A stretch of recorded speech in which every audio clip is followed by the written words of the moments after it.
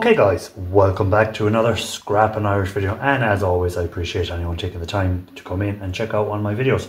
So on this one, what are we talking about? This is a video I would have done loads of times, but we get new subscribers coming to the channel and asking me questions about how do you recover gold from certain products and stuff like that. So this is one that pops up a lot, and I decided I'd do another video on it. If you've already watched this video, well then, one, like it. I won't be watching this exact same video, but it's on RAM fingers and graphics cards and sound cards and little Wi-Fi cards, stuff like that sort of stuff.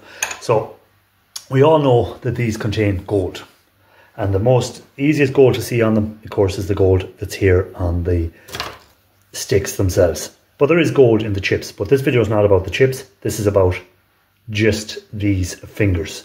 So as always, we'll be working with acids and stuff like that at some stage. So remember your safety, having your proper gloves when dealing with it, having your mask, all that sort of stuff, fume hoods, whatever way you have of dealing with it.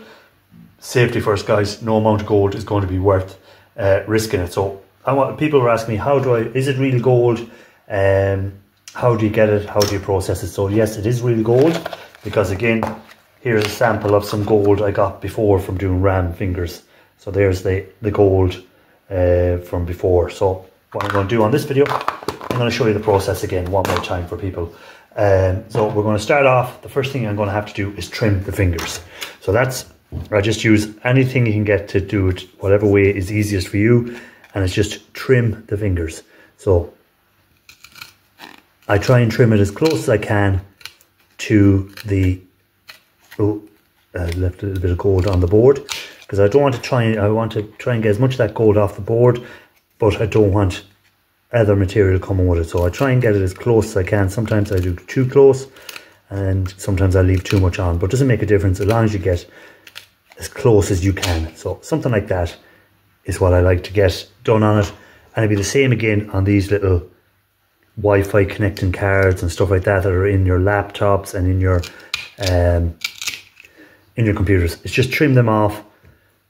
Keep these other bits, because there is still going to be gold bearing material on them. So again, no matter which size RAM stick it is, whether it's the long ones, the little ones from the laptops, it doesn't matter which RAM sticks it is, we're going to be just trimming them. That's all we're going to do. And so I'm going to just trim these just to show you there, but I'm not going to show you the trimming every RAM stick I have. Now, I don't have a huge amount to do, but I have some graphics cards and stuff like that. So some of these have come from graphics cards that were in sound cards and stuff like that. So some of them have bigger fingers on them. So stuff like that I'm going to be doing.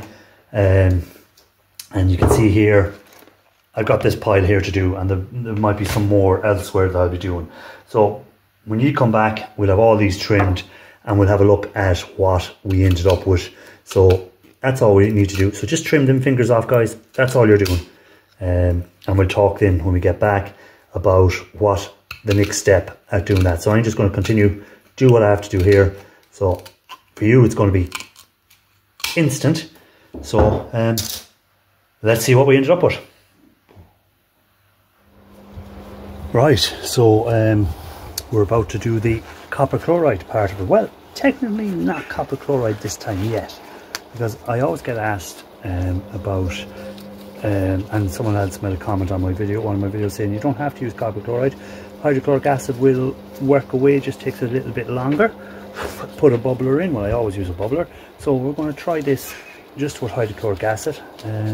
Now, if I need to add some copper chloride, I will add some copper chloride to it to speed it up if I think it's taking too long to work.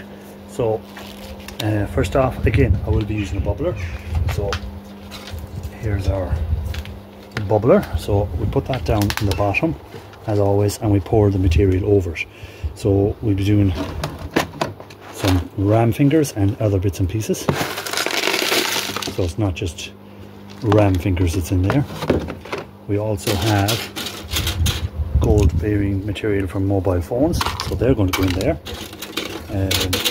So as you can see, I've cleaned off all the chips and stuff like that as best I could, and we're just going to throw these in, and we're going to let the acid work on them and for this one, I'm going to use only 10% or 12% hydrochloric acid, because it was cheaper to buy and it'll still do the same thing, because it's only 12%.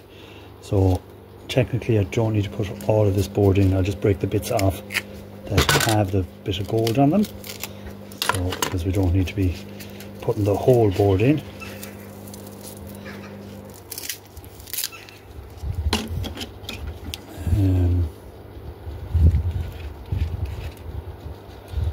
There's just some sticky stuff over the fingers, so you want, or over the gold plating, so you want to make sure that's all removed, because if that's on it, the gold will stay away from the acid. The acid can't technically get to it, so it means then that you'll end up wondering why there's gold still on something. So it's usually if there's a coating over it or there's something stopping the acid getting to it. So remove that. A nice little bit of gold plated stuff there, or gold flashed, and then we're just going to add our 10% hydrochloric acid to it.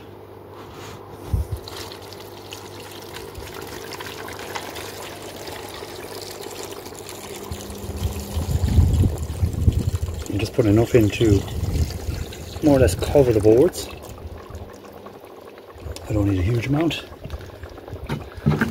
just enough to cover them boards and let it work away. So I'm going to put a cover on this, let it all work away. As long as the boards are under the acid, it should work. I will be adding more bits of gold bearing material to it, because I still have more boards, mobile phone boards I have to clean off.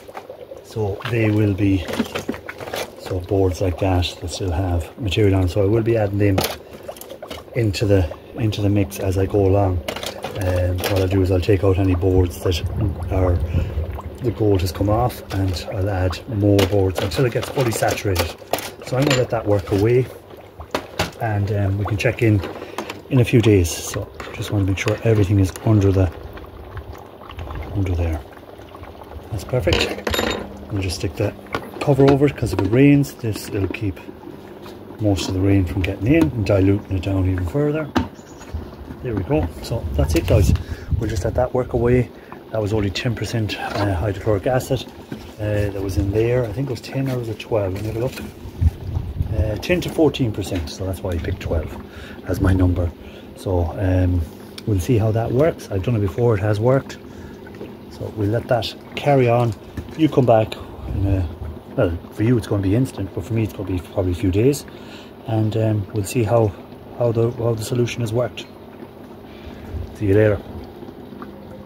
Right, guys, so it's been 4 days, I think, since I started this solution. I didn't add any copper chloride. I just let it work away with the hydrochloric acid, because it was pointed out before to me that it can work just as good without actually adding any copper chloride, and it eventually turns itself into copper chloride, which is very true. So what did I say, 3.5, 4 days, something like that? I'm trying to think. No, actually, this is the 5th day, 5 days since I done it. It was just left outside, so that's just some rainwater that landed on the top, and you can see the actual colour of it is very dark now. It's gone very dark. You can see all them flakes that are in the solution. So what I'm going to do is I'm going to drain out the solution, filter off any of the gold that I can get out. I'm going to put back in anything that still has gold attached to it. So some of the phone boards still have some gold on them, and I'm going to add more boards to it, but you won't have to sit through another batch. We'll come back once I've it filtered, show you what was in this lot, then I'll do another batch, and then we'll get to showing what the total amount of gold from it. So I'm just going to filter the solution out, and we're going to see what gold flakes we've got so far. So this is the gold now after filtering from that copper chloride. So you can see in here we have our gold material. So again, it looks, you know, it looks like there's a lot of gold there and stuff, but by the time you've refined this down, now even a little bit of copper got in there. I don't know how that got in there. Ooh, get him out. So we don't want him mixed in there with the gold, but he must have fallen when I was doing something else. Just make sure there's no gold left on him. No. Okay, so yeah, did a good job. I spotted him. Well, it wouldn't have made a big difference when I go to the next stage anyhow. But we don't want to. We don't want to be wasting acid melting that bit of copper. We want to be using the acid on this gold that's in here. So you can see it in there. It looks good, looks nice, but it's not a huge amount of gold that's there. But we'll keep doing more copper chloride stuff, more boards go in. We keep using up our copper chloride until eventually we have enough gold to move on to the next stage of it, which will be, I was planning on just moving this straight on to the next stage, but kind of the weather's against me and stuff like that, so I'm not going to. I've been mixing this gold in with other gold that I have. So even this is some gold that I have from CPU pins that's there drying out. So that's from another, there's no video on that coming, but it's from pins I was doing in poor man's nitric acid.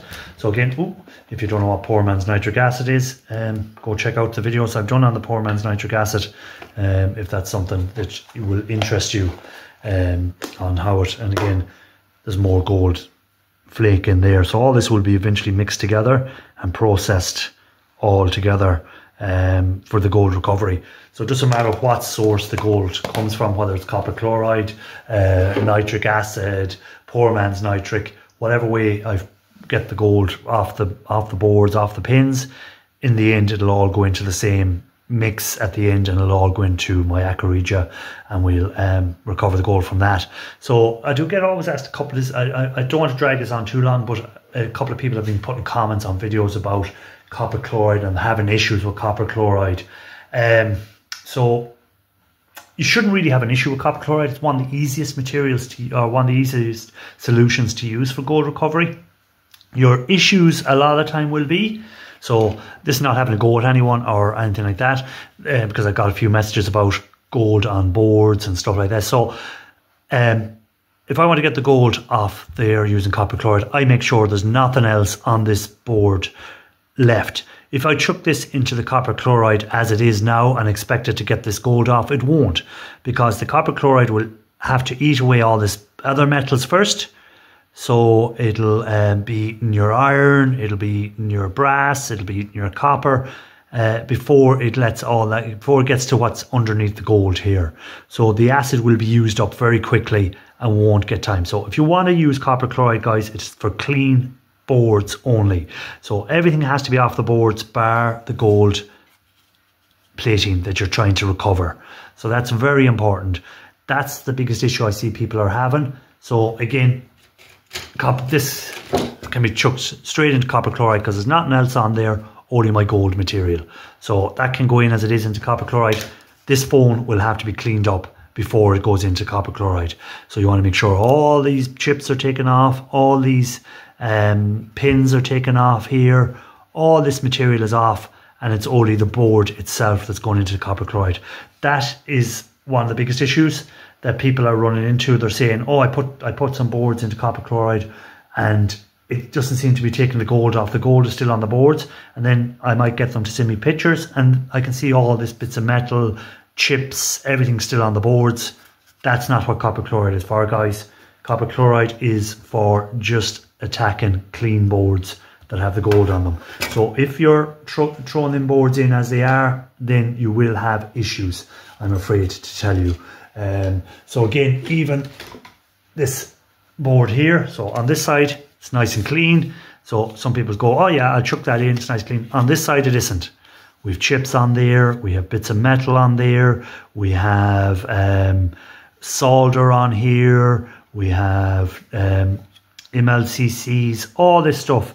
So the acid will eat away all that solder and eat away all the metal that's on here before it begins to work on the actual gold, the copper that's underneath this gold here to release the gold. So all this stuff will have to come off this board before it goes into copper chloride. So again, guys, I was just showing what I'm working at the moment. So I've been working on that copper chloride, we're collecting that gold up. Hopefully at some stage we'll get this into aqua regia.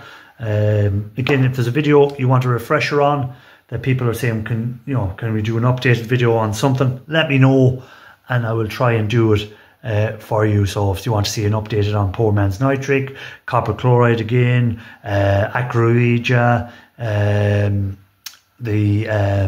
HCl and bleach method, anything like that. If you're not sure on it, you want an updated version of the video, please let me know in the comments and we'll get an updated version of the video done for you at some stage. So as always, appreciate everyone that's been watching the videos, subscribing to the channel. All the new subscribers, you're very welcome to the channel. Thanks for coming in. Again, if you're new, I have a video on everything so far on gold recovery. As I say, I'm nearly up on 700 videos, I'd say, on here on the channel. So there's definitely a video there of in the gold recovery side of it, all the different methods.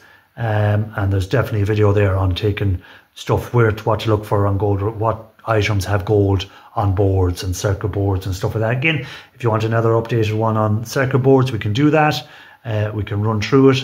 Where's the gold on the circuit board, stuff like that. We can do all that. Let me know in the comments. So till the next video, guys, stay safe. Thanks for the likes. Thanks you for the subscriptions, and thank you for watching. So appreciate you all, guys. See you on the next one.